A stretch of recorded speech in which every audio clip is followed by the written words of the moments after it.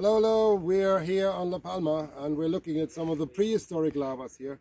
This is a lava at Las Indias and it's here at the road LP 209 at kilometer 7, and this is from an old volcano called Fuego volcano, and the Las Indias outcrops, it's because of the local village here, Las Indias. They're very good, massive lava that has a lot of what we call Xeno-Pumice, these foreign fragments of rocks that are frothed up.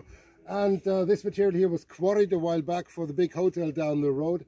And what we see here is a thick lava flow, and it comes with a breccia, and it's got different lobes of it, and maybe you can just about see it. It's got a lot of these white specks in the upper part, and this is the Xeno-Pumice. And they built a wall just a little bit further down, so we can have a quick look at the lava now.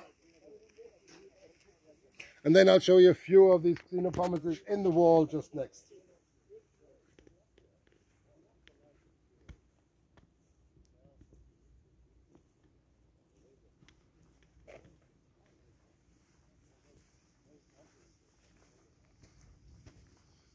So if you come with me, this is a wall built from the lavas here at Las Indias, and here's one of these Xeno-Pumices. It's a small one, but you see it's vesicular and it's light in color. It actually has quartz and high oxygen isotopes, so this appears to be a former ocean crust sediment, and the quartz comes from Africa, and then this froths up when it gets in contact with magma. So if we walk a little bit further, we'll see quite a lot of them. Here's more of them.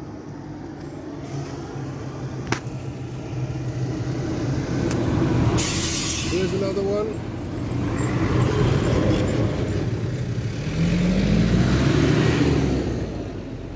And here's yet more.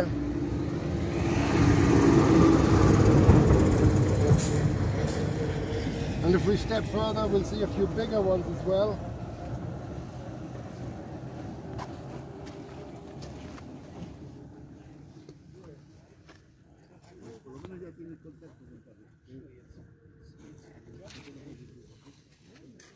Here's a strung out one.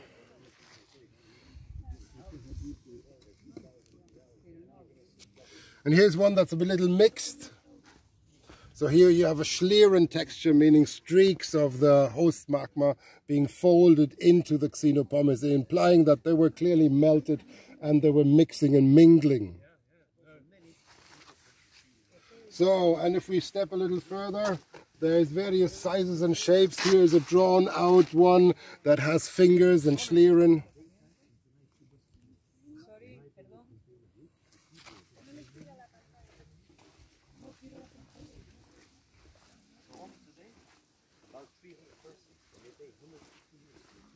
So, and there's a nice lumpy one up there. Honestly, you could probably charge 200, you know.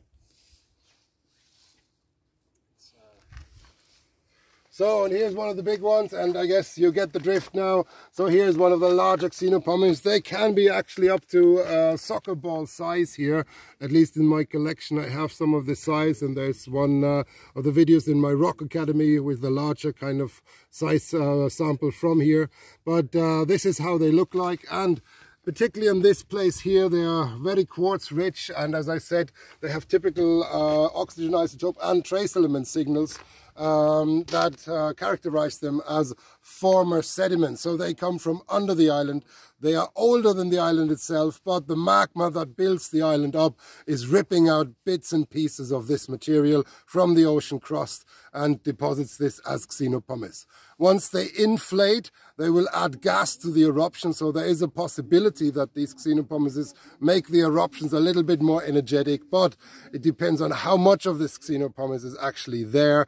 If it's very little, the effect will be small. If it's a lot, like here, the effect could be considerable. So I hope you enjoyed that.